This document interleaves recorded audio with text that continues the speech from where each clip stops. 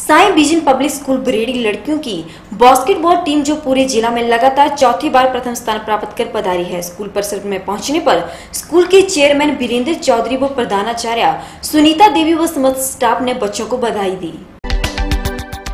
Sai vision public school बरेड़ी में लड़कियों की बास्केटबॉल टीम जो गवर्नमेंट सीनियर सेकेंडरी स्कूल डिडमी टिक्कर में पूरे जिला में लगातार चौथी बार प्रथम स्थान हासिल कर पधारी है। साथ ही टॉनी देवी में लड़कों के पूरे जिले में बास्केटबॉल में द्वितीय स्थान हासिल किया है। स्कूल परिसर में पहुंचने पर दोनों ही टीमों का स्वागत हुआ है और चेयरमैन वीरेंद्र चौधरी, प्रधानाचार्य सुनीता देवी, स्टाफ ने मनोज कुमार एवं संजीव कुमार ने बधाई दी और बच्चों के बेहतर प्रदर्शन पर एवं कड़ी मेहनत के परिणाम को लगातार चौथे वर्ष बताया। पूरे जिला में साई विजन स्कूल एकमात्र ऐसा स्कूल है जिसमें सरकारी स्कूल के साथ खेलते कोई ट्रॉफी लगातार चौथी बार जीती है। लड़कियों में अंशिका शर्मा, वर्षा ठाकुर, निकिता शर्मा, आंचल शर्मा व लड़कों में प्रांजल शर्मा, अर्पित शर्मा का चयन राज्य स्तरीय प्रतियोगिता के लिए हुआ है, जो कि बहुत ही गर्व की बात है।